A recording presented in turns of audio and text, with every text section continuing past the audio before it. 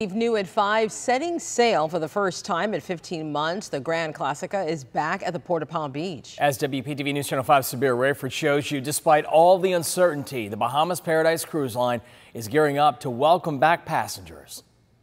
Well, it's quiet here right now at the Port of Palm Beach, but here on June 25th, passengers will be checking in to set sail to the Bahamas. The Grand Classica is back. And after getting the green light from the Centers for Disease Control and Prevention, the Bahamas Paradise Cruise Line is now preparing for simulated sailing. So we are having a test cruise on June 25th with a select group of passengers.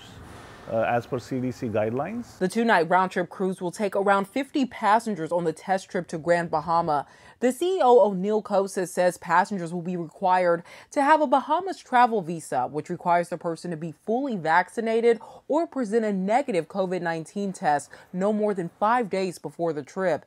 He says they have partnered with the Florida Department of Health in Palm Beach County to vaccinate all crew members. So they're getting Johnson & Johnson one shot.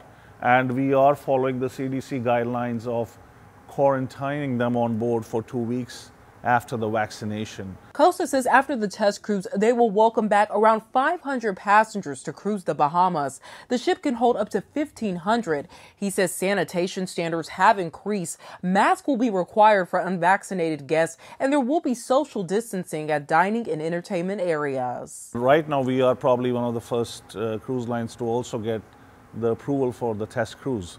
The CEO of Bahamas Paradise Cruise Line says they hope to resume their full schedule starting on July 2nd. For now, reporting in Palm Beach County, Sabir Rayford, WPTV News Channel 5.